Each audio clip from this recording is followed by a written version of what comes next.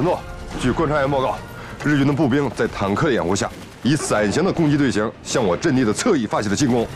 您估计的没错，敌人的主攻方向果然是我阵地的侧翼。传我命令，准备开炮。是。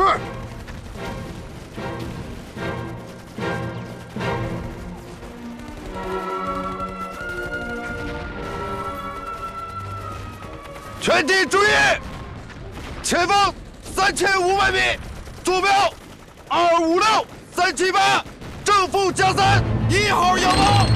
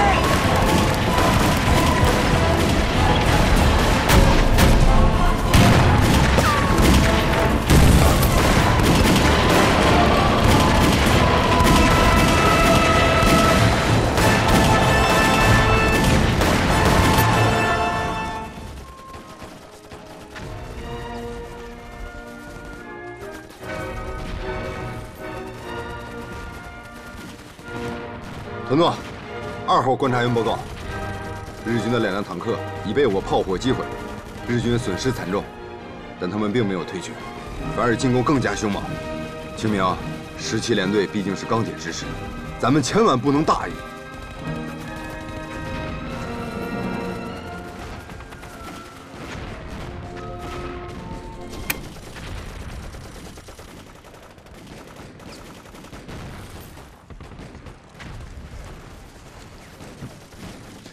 电告师座，就说我部会切断敌军退路，让他们狠狠地打。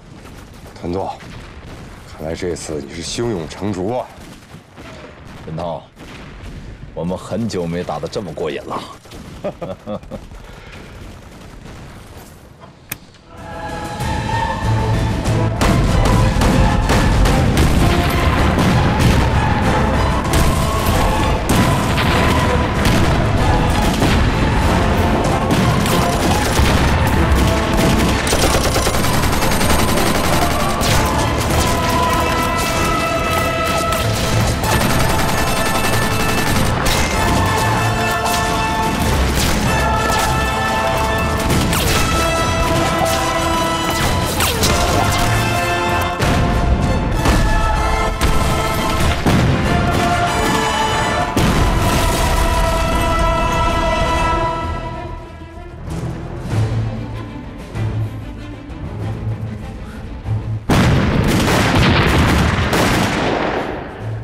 炮火掩护，敌人火力太强，又有2辆坦克被摧毁，请求炮火支援。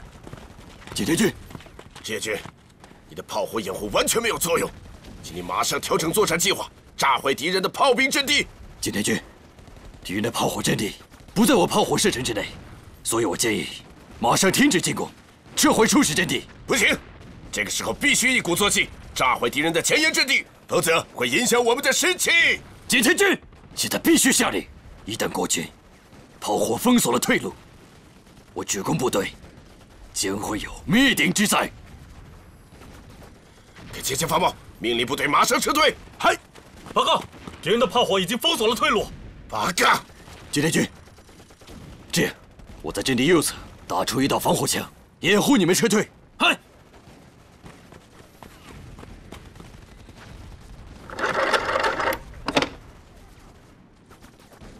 我是志野胜男，现在听我命令，所有炮火注意，我战车前方20码，给我打出一道烟雾墙，阻挡敌人炮兵的视野。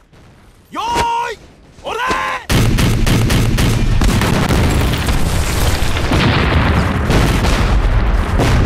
离开！离开！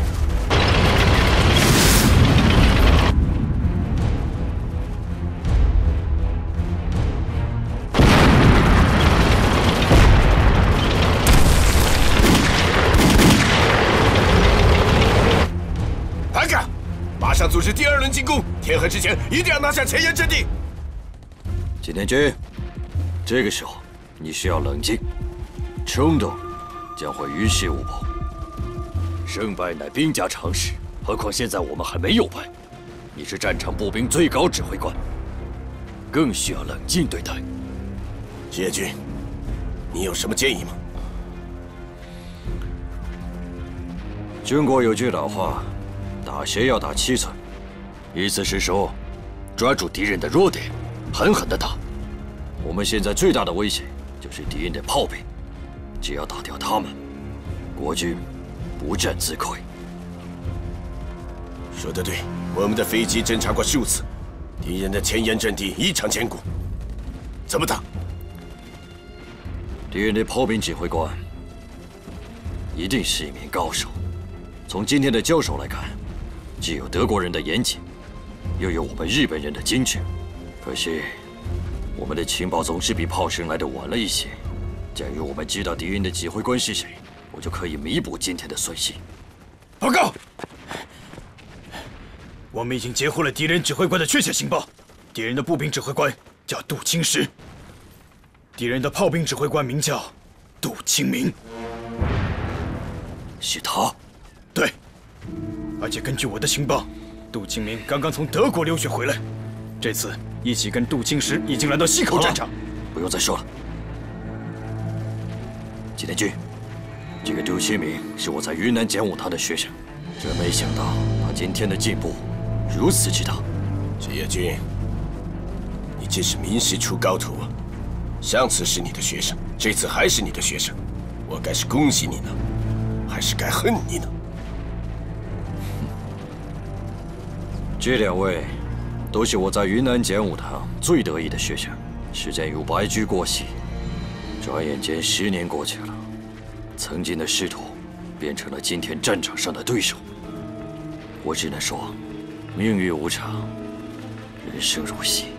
好了，不用再感慨了，还是想想如何对付杜清明吧。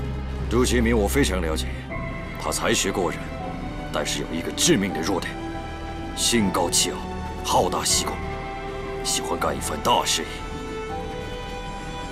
我们可以利用他这一点。报告长官，国军正在加强优异阵地攻势，86军独立旅在向我军移动。志野君，这个计划是不是有些冒险呢？兵者诡道也。杜清明的炮兵团有什么动静？暂时没有动静。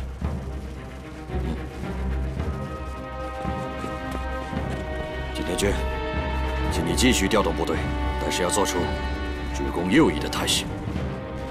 好吧。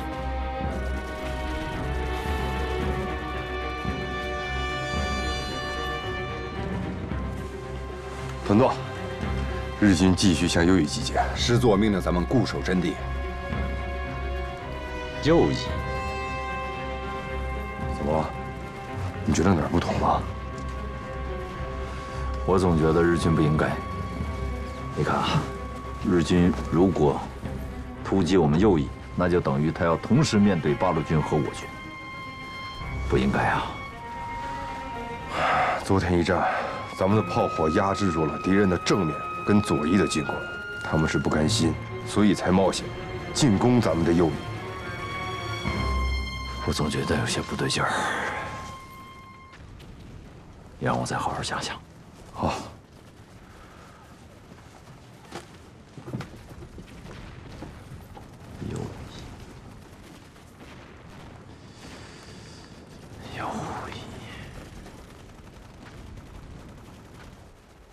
志们，从昨天到今天，鬼子在右翼不断集结的信息，已经源源不断的传来。马上将是一场大战，一场硬仗。同志们，打起精神来，为国家和人民立功的时候到！让我们的炮口对准鬼子，让我们的炮弹把鬼子炸得鬼哭狼嚎，把小鬼子炸回他的老家去，让鬼子滚回老家去！让鬼子滚回老家去！滚回老家去！让鬼子滚回老家去！老家去！好，大家准备吧。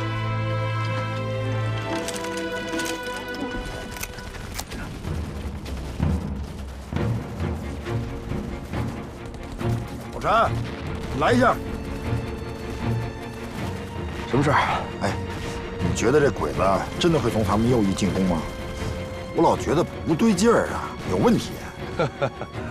大批鬼子近在眼前，战斗马上就要开始，好好准备吧。报告，日军向我方阵地集结，随时可能发起进攻。旅长命令你们随时做好战斗准备。好，知道了，去吧。这回你该相信我，鬼子从右翼进攻的态势是明摆着的，打起精神，好好打一场。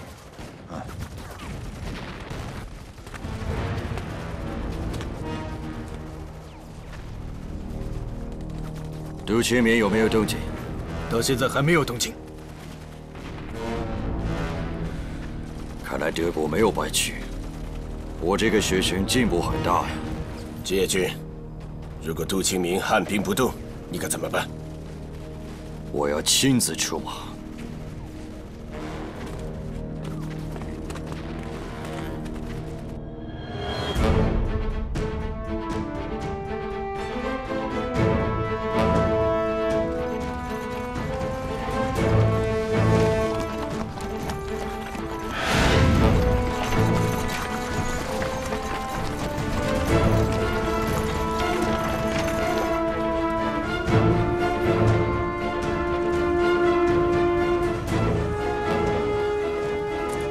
陈诺，刚刚得到消息，日军的炮兵在步兵的掩护下向我军右翼集结。情报可靠吗？千真万确。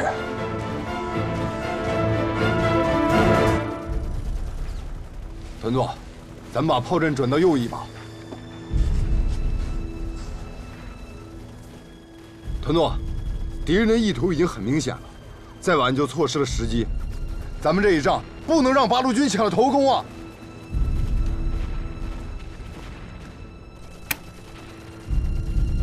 传我命令，部队转移。是。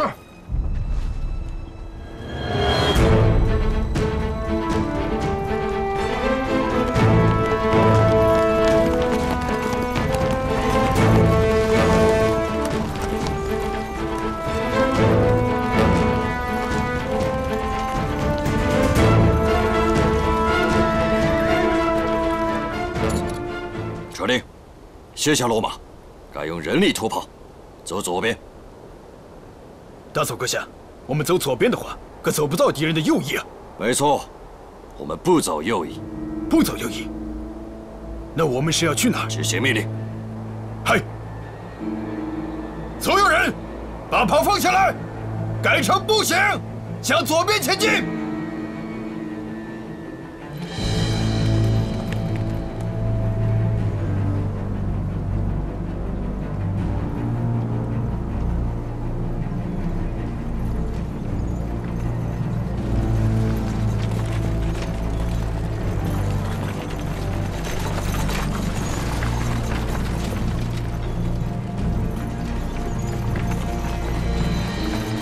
报告，前方发现八路军的巡防人员，大概有1个班的兵力。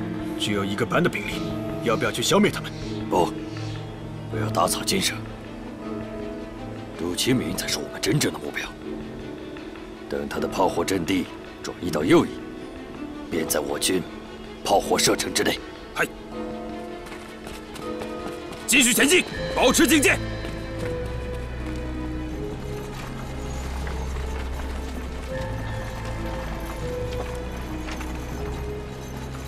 兄弟们，抓紧时间，8个小时之内，所有火炮全部就位。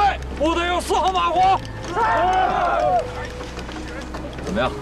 观察哨已经放出去了吗？王先锋团座已经放出去了。好，电告师座，就说我部已经转移。是。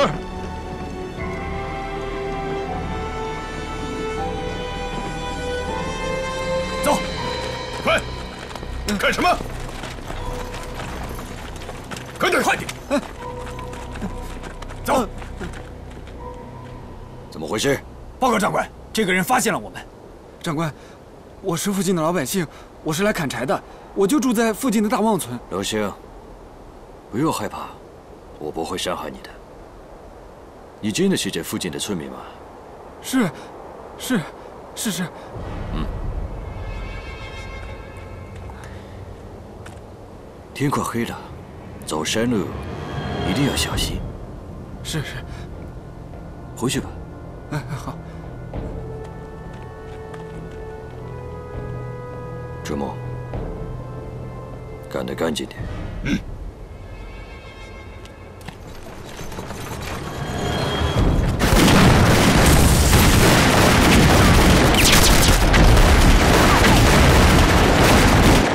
团座，日军进攻猛烈，咱们要用炮火支援。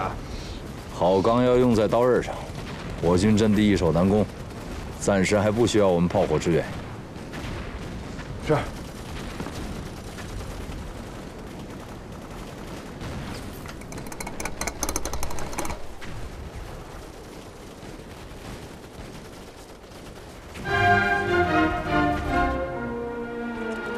报告，日军一个步兵大队的兵力正向我方右翼发起猛烈的攻势。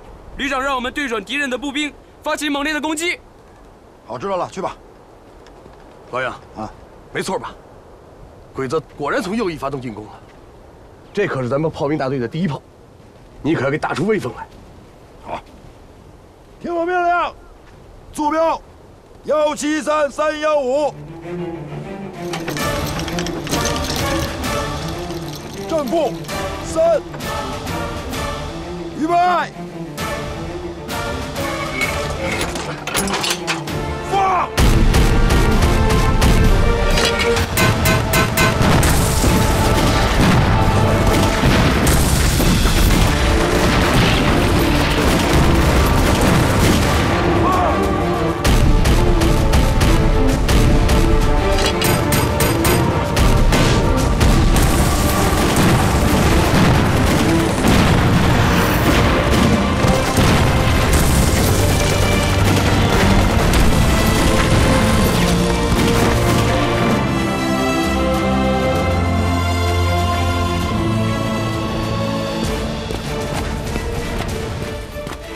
报告长官，前方来电，我军遭受巨大损失，但国军炮火按兵不动，怎么办？报告长官，八路军独立旅对我侧翼发起进攻。命令发起总攻！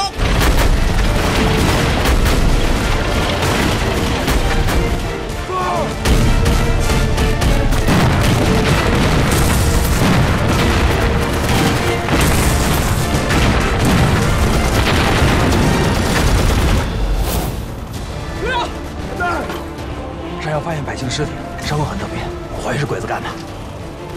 带我去看看。哎，现在是战斗最关键的时刻，你怎么能走呢？哎，我马上就回来，你先替我指挥。我总觉得这场仗啊，里边有蹊跷。走，哎，小心！哎，准备，填子弹！队长，你看，这刀口很窄，说明刀刃很锋利，一刀割破了静脉，刀法也纯熟啊。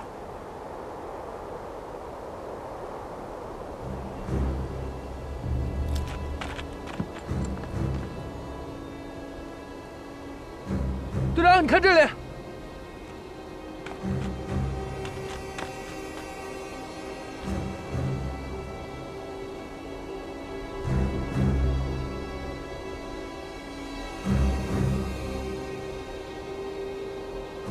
这是炮车的车轮印啊！会不会是鬼子炮车刚刚经过？不对呀，小鬼子的主力不在右翼吗？炮车怎么会向左翼走呢？坏了，小鬼子声东击西吧？快点，向丁团长报告。是。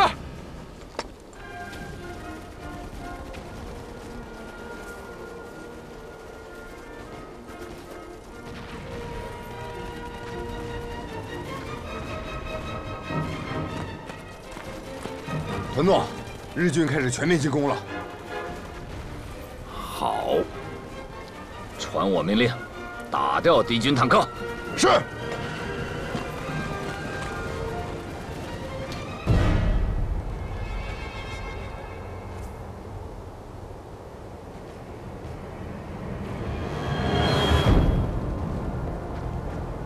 大佐阁下，国军为什么还不开炮？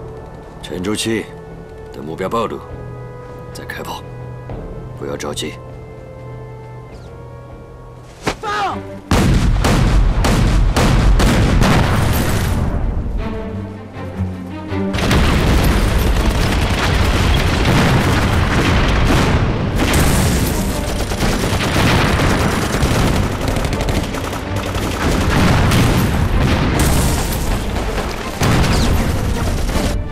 计算兵到，马上计算敌人的炮阵坐标。嗨。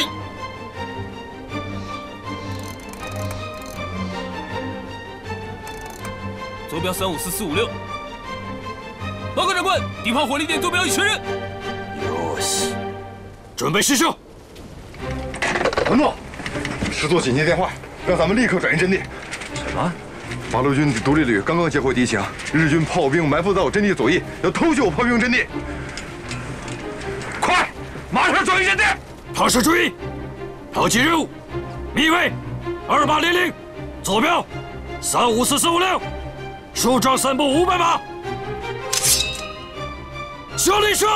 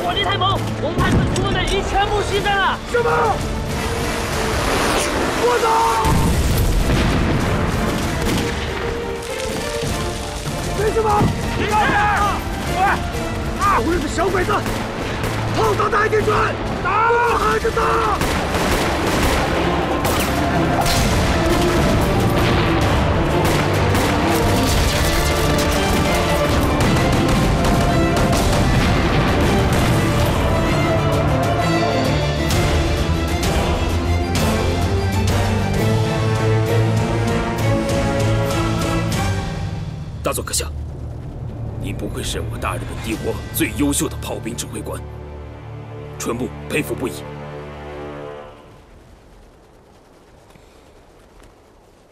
没有什么值得佩服的。如果我的对手很强，会促使我发挥更大的能力，去对付他们。只可惜我的炮口对着的是一群不专业的人，他们连穿军装的资格都没有，简直就是一群乌合之众。整个山西战场，只有杨志华和杜清明才是我的对手。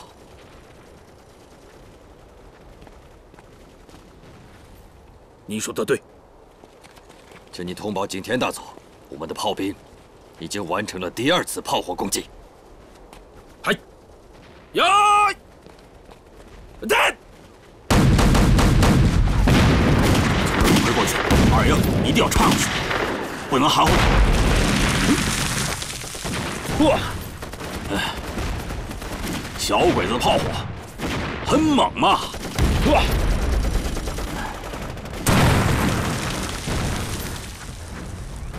报告旅长，说，小鬼子第3轮冲锋又被33团打退了，但炮火猛烈，正面李华兵他们已经快顶不住了。真没想到啊，这鬼子的一个连队怎么配备这么强大的火力呢？哎，我们的炮呢？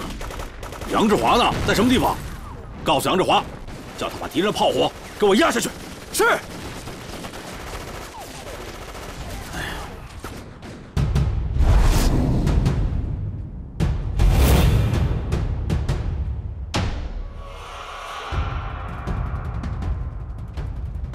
队长啊，旅长刚下命令，让咱们对鬼子的炮兵进行压制，让丁团长他们松口气儿。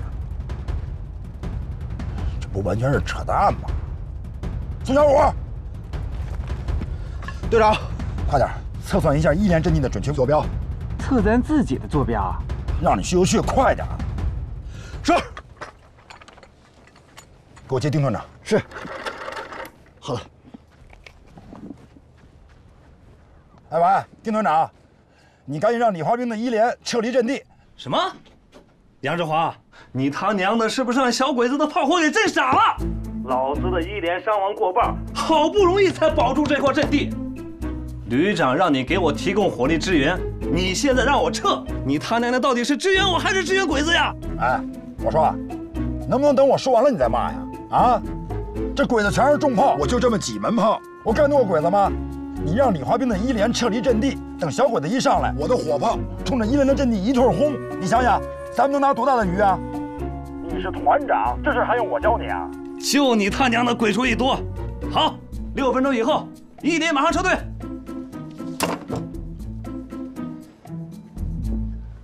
让所有战士准备好，准备。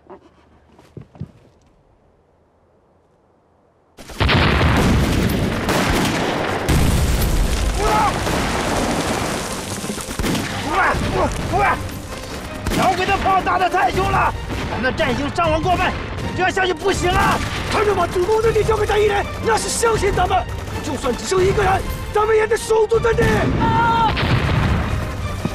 李连长，团长有令，1连战士全部退出狙击阵地，退守侧翼阵地。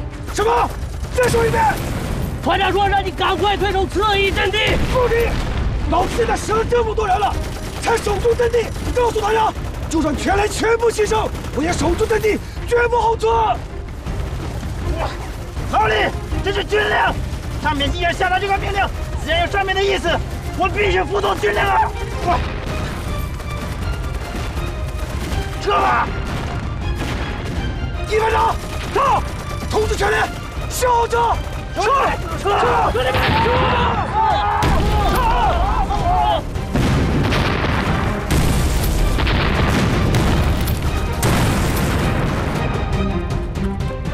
报告大佐，在我军的猛烈攻击下，已攻破敌人的前沿阵地。消息，命令，全部出击，把大日本帝国的军旗插到八路军的阵地上。嗨！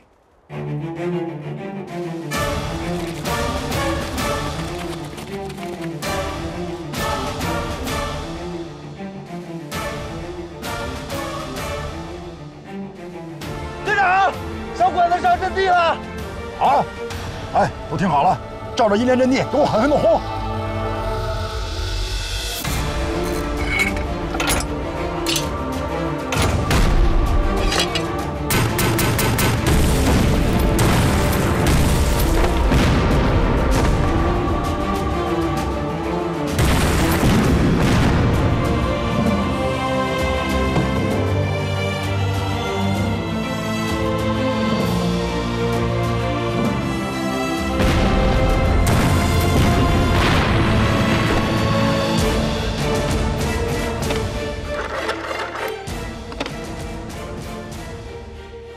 谢野勋，你在看着我们的士兵送死吗？还在等什么？你在看我的笑话吗？金推君，你非常不了解中国人。中国人有句话：“不入虎穴，焉得虎子。”你占领了阵地，牺牲是难免的。可是八路军的炮位已经暴露给了我们，你放心，很快你就会看到，他们会付出沉重的代价。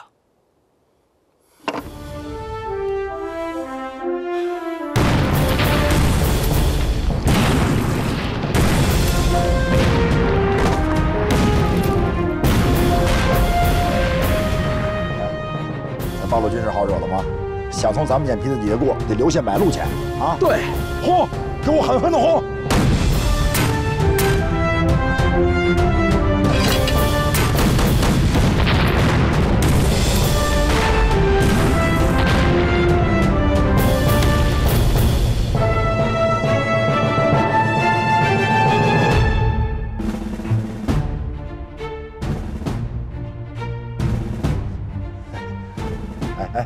都说这小鬼子鬼精鬼精的，这不也一个脑袋剃个窟窿吗？丢块骨头他也照样上当。杨志华，不能大意啊！你别忘了，咱们的对手是枝野胜男，他可没那么好对付。我打的就是枝野胜男，我打别的小鬼子都怕别人说我欺负他。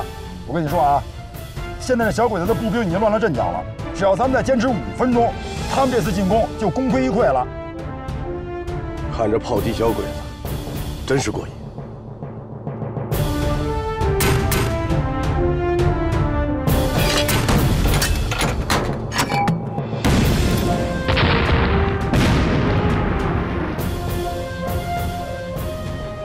杨世华，我们的炮位已经暴露，得赶快下命令转移啊！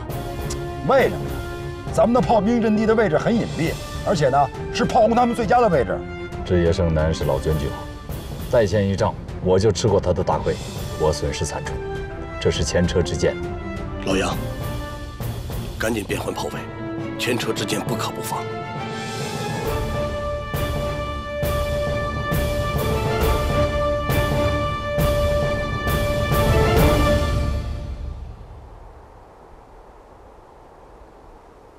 狗日的杨志华，怎么回事啊？这炮刚开了几发就没声了。同志们，我讲两句。咱们的大部队现在转移，我们现在的任务就是死守住阵地，给大部队转移多争取时间。咱们要死也得拿着小鬼子做垫背了。好，是，准备战斗。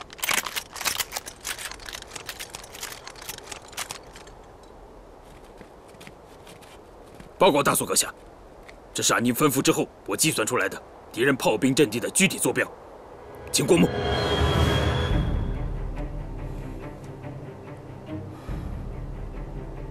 非常好，春木，你做得非常好。下面我要看你的表演了，我希望你瞄准敌人的炮兵阵地。嗨，一定完成任务。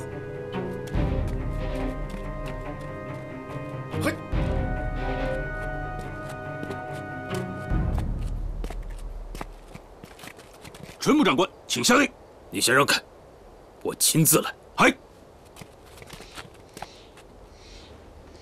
马上下命令转移吧。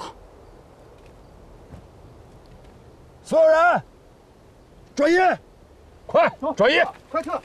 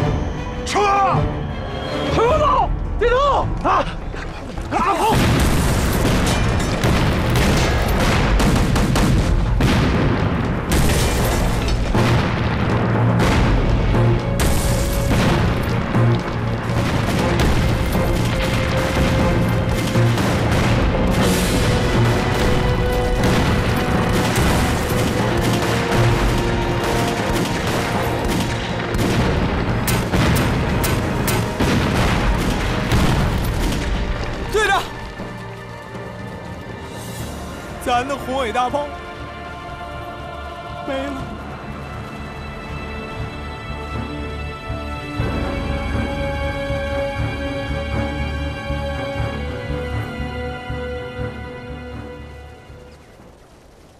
哭什么呀？人命重要还是炮重要？杨队长，大部队成功转移，师部下令，让你部撤退。好，准备撤了。哎，等等，撤什么撤呀？李华兵所有的人都在阵地上呢，咱们撤了，他们没有炮兵支援的话，他们都得会死的。杨志华，你冷静点好吗？你考虑过吗？眼下我们就拼尽全力去救他们，也未必能救得了他们，没准儿还得让我们炮兵部队遭受灭顶之灾。你必须权衡得失了。战场上总得有牺牲吧？啊，牺牲步兵，培养一个炮兵有多不容易，你最清楚。你看看他们，这些都是你培养出来的炮兵啊，你舍得他们哪个去牺牲？什么意思啊？我怎么听你这话像做买卖啊？这是打仗，不是做买卖。啊，炮兵的命就比步兵值钱吗？我说的是事实。李华兵是咱们的同学，同窗之谊，不救他吗？看着死吗？我首先是个军人，军人最忌讳的就是感情用事。哎，那我想问问了，要是黄振涛呢？要是黄振涛在前面，你也不救他吗？这是两码事。第一，你的炮位已经暴露，所以必须撤离。第二，因为你刚才的迟疑，已经损失了几枚炮。如果接下来再因为你错误的指挥，再让我们的炮兵、士兵牺牲，我作为教官，第一个就不会饶了你。我同意杜教官的意见，马上撤退。快撤吧！弟兄们，李华兵所有的战士都在前面呢，你们说说，咱们应该怎么办？去救人！救人！好样的！炮兵队没有孬种，所有人听我命令。杨志华，你这是在犯错，但我愿意陪你一起。我也陪你。出发！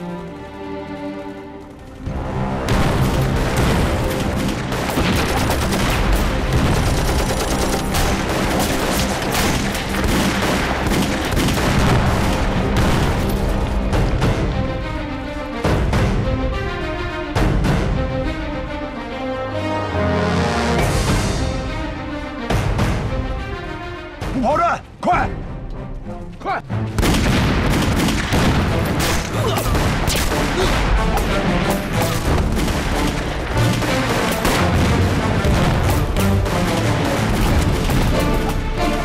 队长，没子弹了！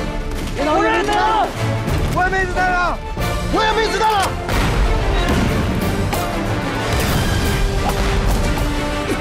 李连长，大部队成功转移，你们出色完成掩护任务。团长让我通知你们，马上组织撤退。太好了！可这回想撤也撤不了了。同志们，咱们的弹药不够了，大家还怕吗？不怕。好样的！咱们就是用牙也要咬住鬼子，能跟大伙死在一起值了。弟兄们，上刺刀，准备跟小鬼子拼了！好啊！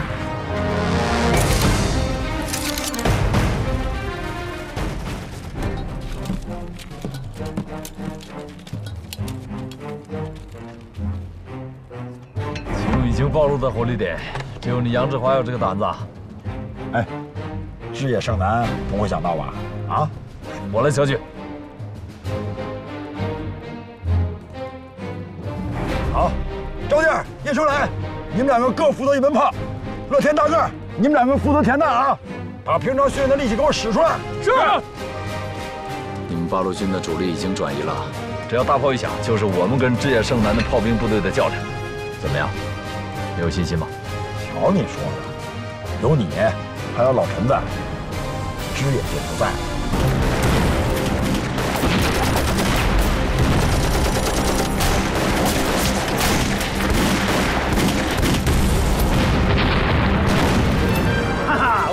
吗？杨志华这小子不会丢下咱们的。兵力部队，趁着炮火掩护，向后方迅速撤退。是，撤退。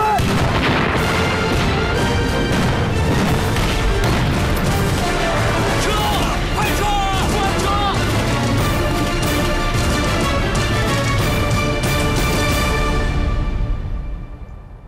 赤木，这次做得非常好。志野军不愧是武士世家，春木少佐年轻有为，酷似志野军当年的风范呢。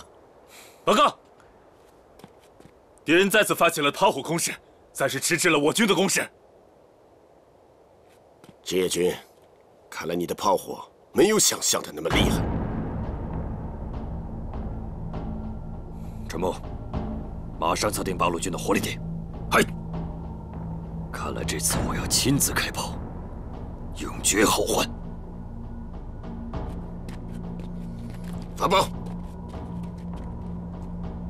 命令航空队支援。太好了，我们撤吧。是。哎，等等，给我留下一门炮，你们先撤吧。你又要干什么？那鬼子炮兵阵地上啊，站着一个大官，我怎么感觉好像是枝野胜男呀？枝野胜男啊？那么远，你看得清吗？我这眼神你又不是不知道，我觉得像。哎，而且这场仗啊，枝野胜男肯定是亲自指挥啊。把炮给我留下，你们先撤。杜教官，哎，杜教官，你也跟他发疯啊？如果前面是枝野胜男，那我今天就是死在这儿，我要为死在他炮火下的弟兄报仇。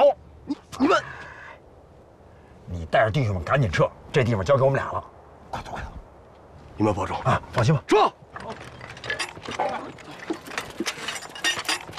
小心杜教官。哥，快走！是。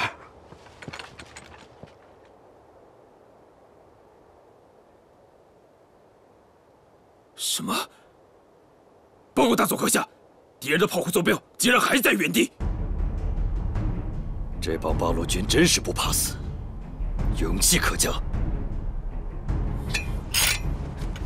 前方950米，方向北偏西，风速大概3级吧。好，来，1、2，放！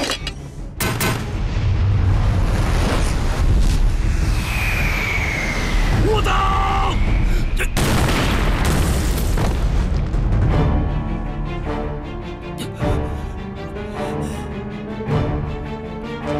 叔叔，叔叔！哎，打中了哎！就算不是枝野，也是一个日本大官。给他。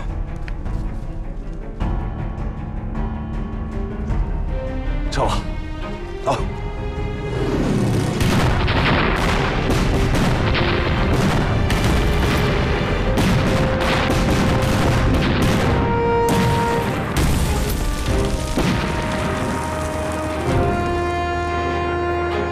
嚯，小鬼子这回可是下血本了啊！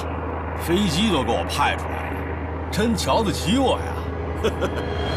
重机枪，给我打！打也没用，他一飞高，子弹就够不着了。那也得打。有点奇怪啊，这鬼子附近的机场几个月前就被兄弟部队给炸毁了，这从哪儿又冒出来这么多飞机啊？是啊，这事儿一定要给他查清楚。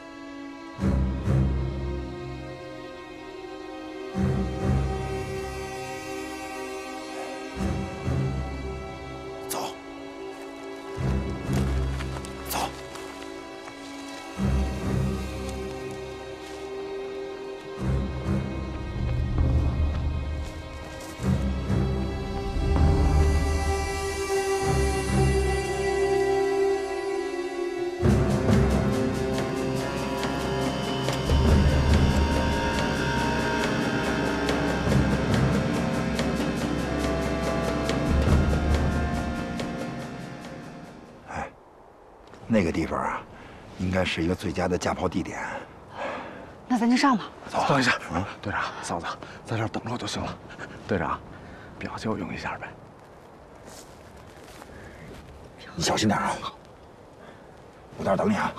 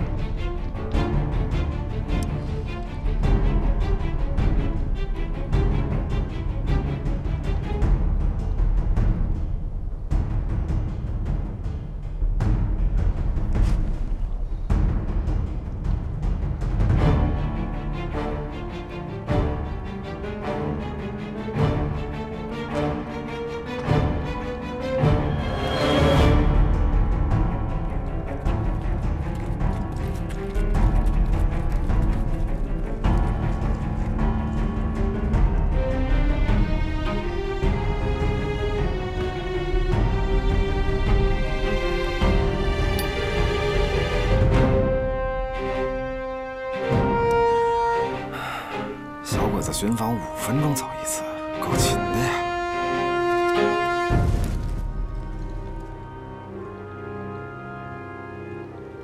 队长，我看了一下，小鬼子每次巡防的间隔时间啊，只有5分钟。还得想办法呀，得把鬼子巡逻队摸掉，这样咱们才能架炮呢。咱俩呀，去那边看看，这边比较安全，你在这边盯着。 万一有情况的话，通知我们去。行，走，你们小心点啊！哎。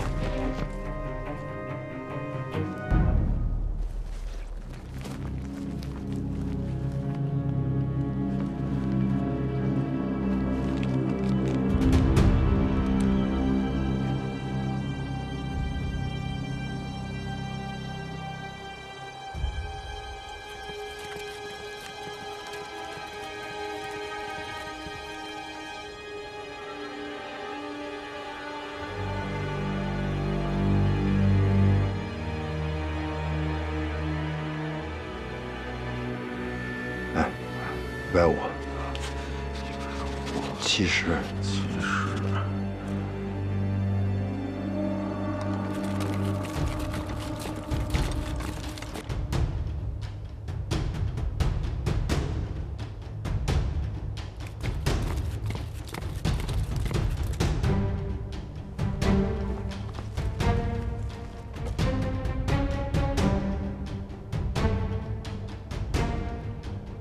210、125。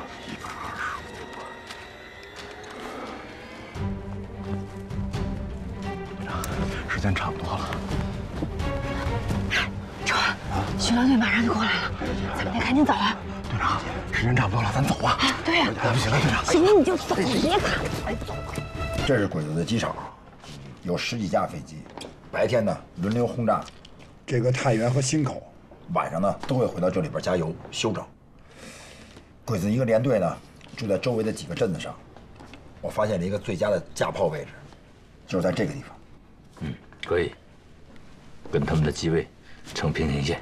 哎，但是呢，日军的巡逻队重点的防范对象也是这个区域，他们平均5分钟就会有一个巡逻队从这儿经过，咱们很困难。这有什么困难的？5分钟足够了。派人先把他巡逻兵给磨掉。而且我觉得，咱们袭击的时间啊，应该在晚上，利于隐蔽。晚上，我现在唯一担心的就是夜袭的时候，我们炮弹的准确性可能会有影响。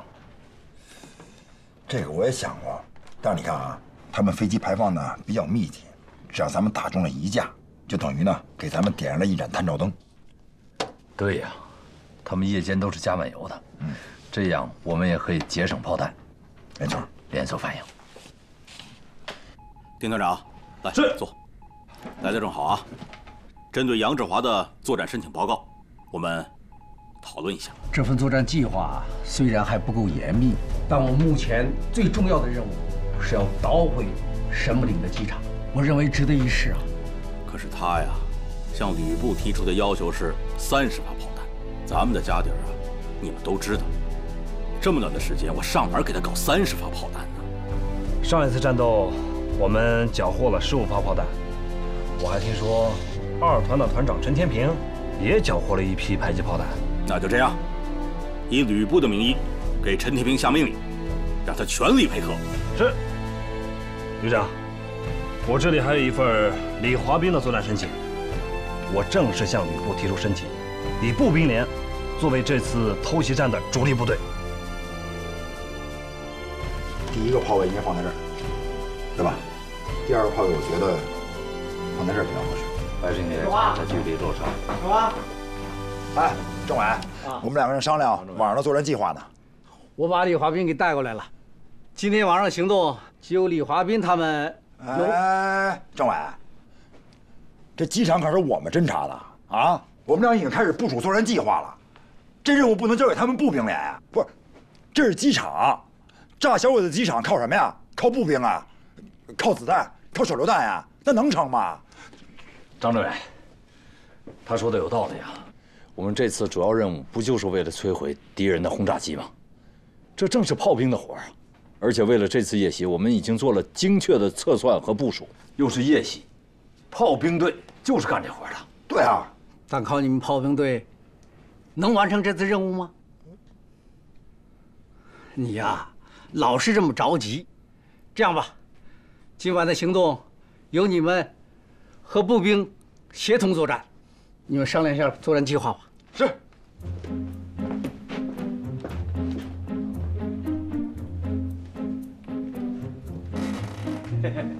哎，老杨，说说呗。老杨，清明，这回真不是我主动争取的，是吕布首长经过研究通知我的，协同作战。这话，我看步兵清理战场的确很适合他。你看。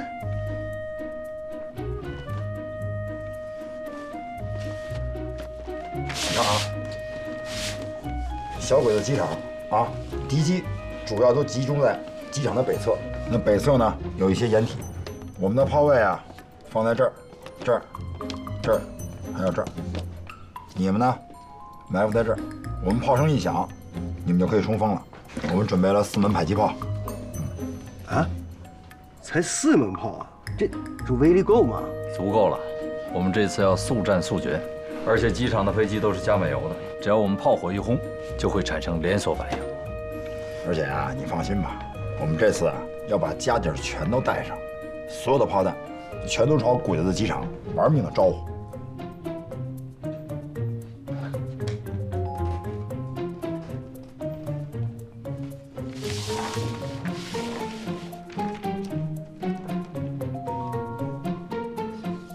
老杨。咱平常嘻嘻哈哈可以，可这回我可是玩命啊！我们步兵这是在最前头啊！你有把握你的炮不伤到咱自己人吗？哎呦，咱俩又不是第一次合作了，我的炮打的有没有准头，你还不知道啊？不是，我是给你提个醒，这要是咱自己的炮伤了自己人，你我在首长面前可不好交代啊！华兵担心也不是没有道理。据我所知，你们八路军很少有步炮同步冲锋的经验，但这次我想李连长，你有点担心过分了。我们2个当年讲武堂炮兵队最好的炮手，这次联合，你还有什么好担心的？打扫战场，你的活已经很轻松了。是，有你们俩啊，我放心。你放心吧，我们第一轮炮轰之后，你就踏踏实实冲锋。行，就这么定。就这么定了。啊，行。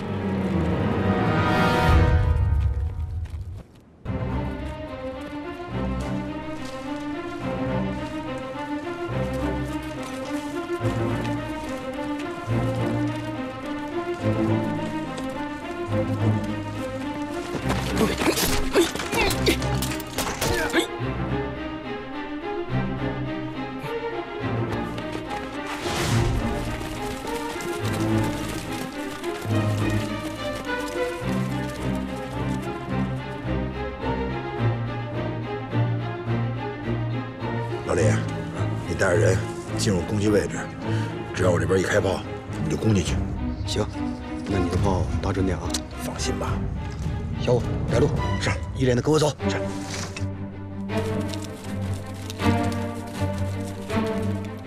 哎，清明，你带人去那边，我负责西边，你负责东边。好的，赵队，大个，带2门炮跟我走。是。哎，架炮，架炮。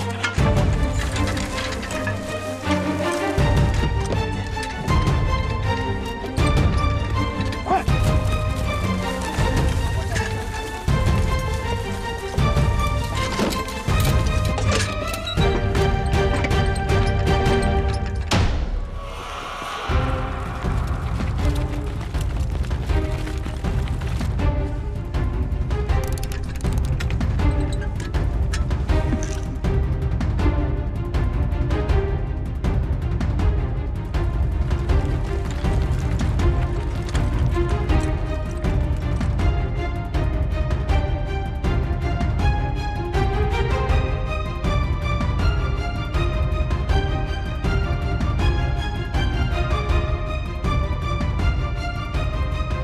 准备。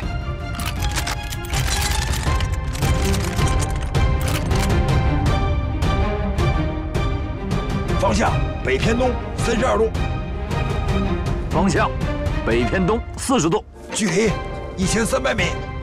距离1500米。风速3级。风速大约3级。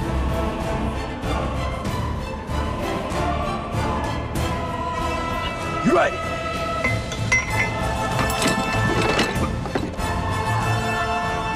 准备好了吗？准备好了，准备完毕，准备完毕。放，开炮！